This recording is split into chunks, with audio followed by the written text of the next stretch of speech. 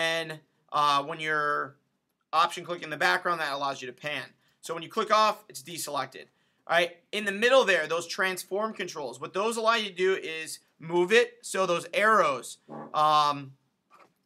what is the green arrow called? What axis is that on? The y-axis. Yep, that's the y-axis. Red is x-axis, and our z-axis is going to be our blue, which means it's going to move us forward and backward. Okay, because we are working with depth now. We're no longer just working in two-dimensional. Yeah. Doesn't want to open. Okay. So you guys, you see those little boxes that are underneath or to the left and right of the arrows? Go ahead and click and drag on those. Yeah, see, there's like a red, green.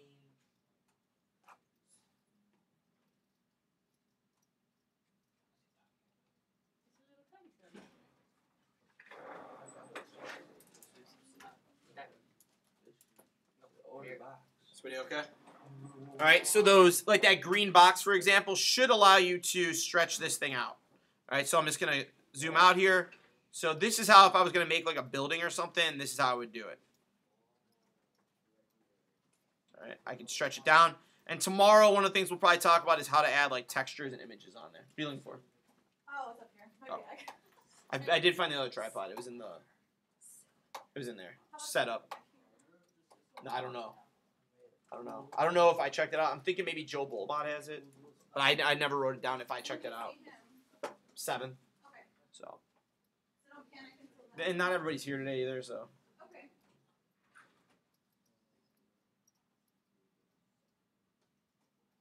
All right. So, and again, you can stretch out stuff. You can make the whole thing larger, one piece at a time. Also, guys, take a quick look up here. If I hold down Shift and I click on green, red, blue, and then go to my circle, then it's going to scale that whole thing up as a whole. Okay, now, it won't let me move it at this point, though. Okay, so if I click on an arrow and then I go back to that circle, now I can move it around without it getting changed in size. So again, to scale up an entire thing so it doesn't get disproportionate, hold down Shift, green, red, blue, or any order really, and then that will blow that thing up. Okay, so let's go ahead and I want you guys to add a couple more shapes here. Just kind of set up like a mini like scene. Even though we're probably going to do something more similar to this tomorrow, I just want to do a little test run of it. So set up a couple objects here and manipulate them. Also, if you click on an object, say like this building looking thing, and I go Command C, Command V, I made a duplicate of it, and then I can just pull that one out. Command C, Command V. Just always scales it instead of ever. Okay, click on, like, it doesn't move it. We good, okay. Yeah, if you click on the arrow, and then it'll, like, deselect, it'll reselect your option, or reset it, rather. So Command C, Command V, while selecting on an object, copies it and pastes it. Yep. An object, you guys can do it by clicking on those arrows. Or if you click on an arrow and then click on the middle, that'll allow you to move it as well.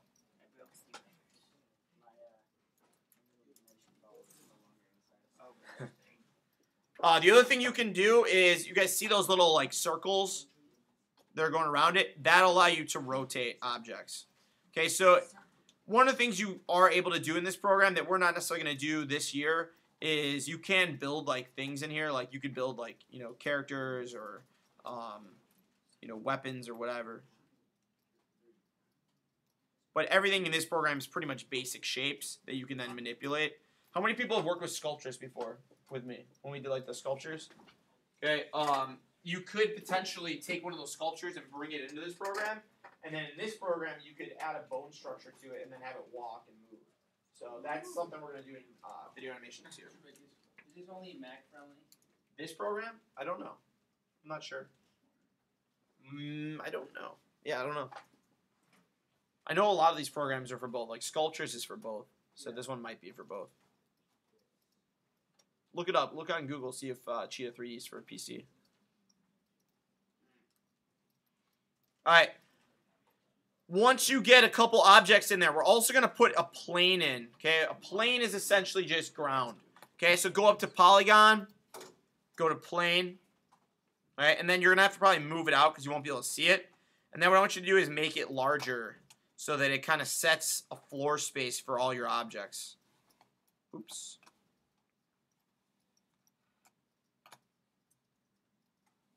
Elias, you did the walk cycle with us, didn't you?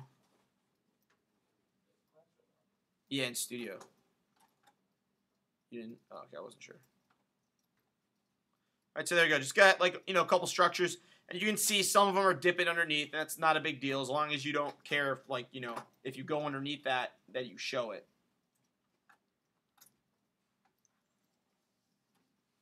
But like I said, there's a lot more you can do to this. Like, I could potentially click on these things and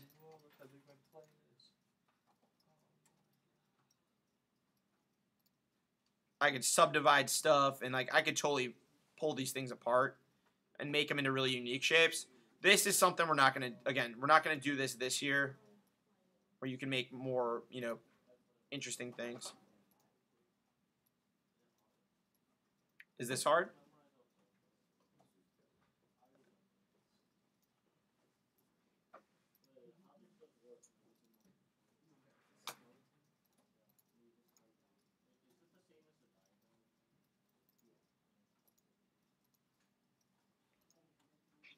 Is there a way to just like pan around, like without rotating? Just like.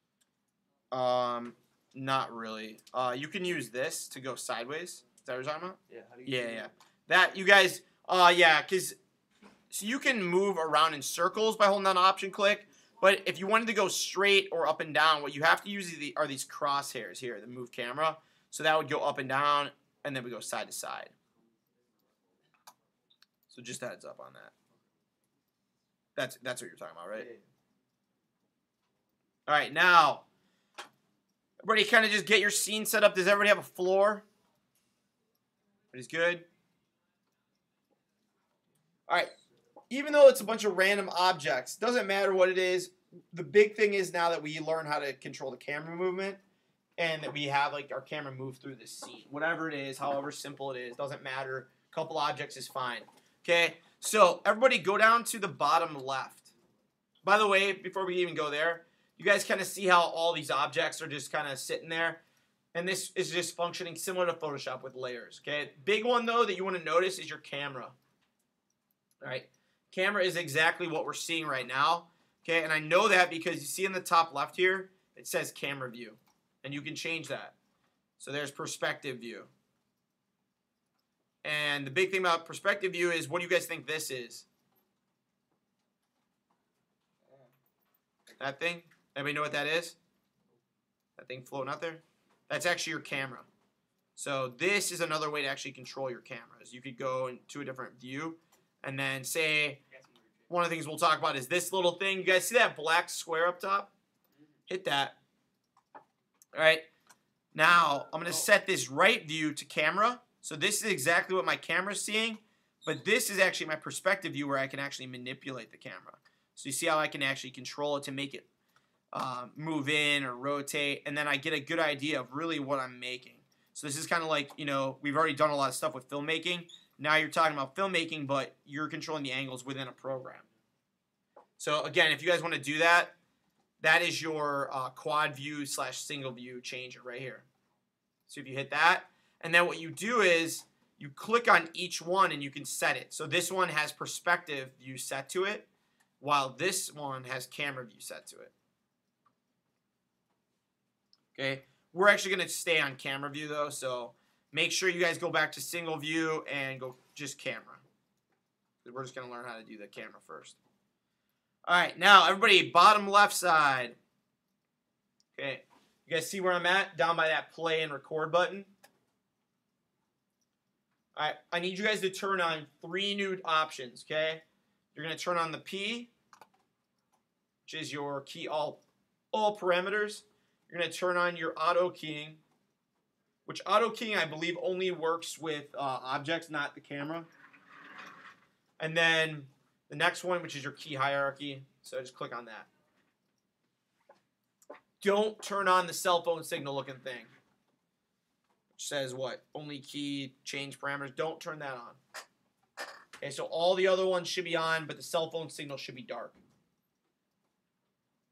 Ready with me?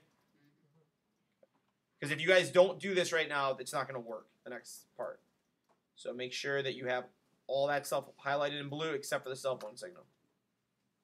All right, next thing. Everybody make sure you click on your camera now. Okay, over here on your object browser. Camera has to be selected. If you're on anything else, it's not going to work because you're not actually recording the camera movements. Okay, now, this is your timeline down at the bottom. Okay, you can see I have a playhead. So this is at 0, 10 frames, 20, okay? You can see here, I only can see 40 frames. If I want to see more, I can grab the end of that dark gray line at the bottom and I can drag that out. And you can get up to 100. All right, what I'm going to do, though, is I'm going to put my playhead at cell 1, all right, keyframe 1, and I'm going to start where I want my camera to be. So I want it to be kind of panned out here and maybe above. So that's going to be my first shot of this scene. And I'm going to hit the record button. Then I'm going to move my playhead, maybe to like 10, or about where 10 should be. And what I'm going to do is I'm going to start zooming in. And get my camera in a new position, and then I'm going to go ahead and I'm going to hit that red record button there. And what you should see happen is you get these blue lines, and those are just your keyframes. Okay, those are whatever camera movement you've done, because we did click on camera. So now when I hit play on this, it's going to slowly zoom in. Well, actually, it's fairly fast. If I wanted that to last longer, like happen over a longer course of time, I can literally click any of these keyframes and drag them out and move them. So now I just move that to 30. Okay, let's go ahead and hit play. Much slower pan in or zoom in. All right, and then go ahead and hit stop. To stop it, unfortunately, you have to hit the play button. I don't think there's another, there's a hotkey set up.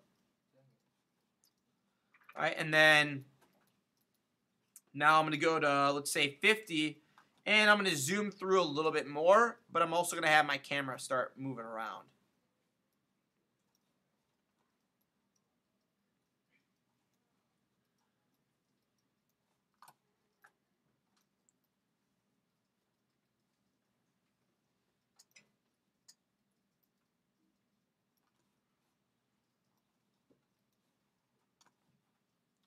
All right, and then go ahead and hit record again. All right, so here's what I want you guys to do. Get your camera keyframed moving through your scene.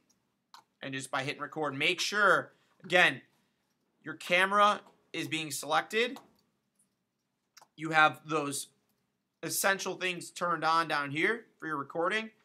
And that you basically need to position yourself, your camera, then hit record. Okay, so when I hit this play now, you're going to see my camera go ahead, zoom in, and then start panning around. All right, and if it doesn't do what you want it to, you might need to make some in-between frames. So if here it gets kind of out of whack,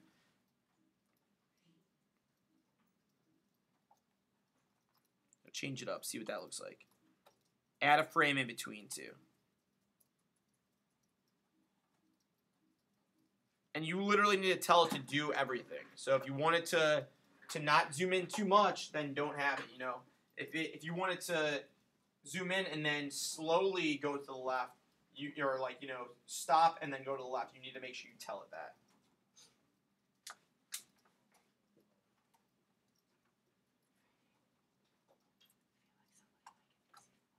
Good. Anybody need help?